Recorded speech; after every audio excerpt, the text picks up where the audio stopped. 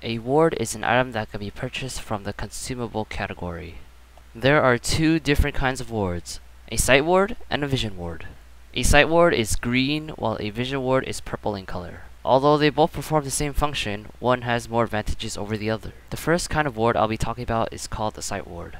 The sight ward is an object that can be placed on the map that reveals the surrounding area for 3 minutes, and after 2 seconds of being placed, will stealth. A sight ward costs 75 gold to buy.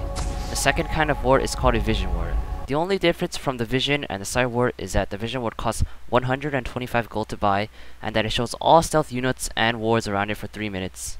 You can only carry 5 wards at a time in one item slot. Although if you are carrying both vision and sight wards, they will be placed in different item slots. Thank you for watching my video and have a nice day.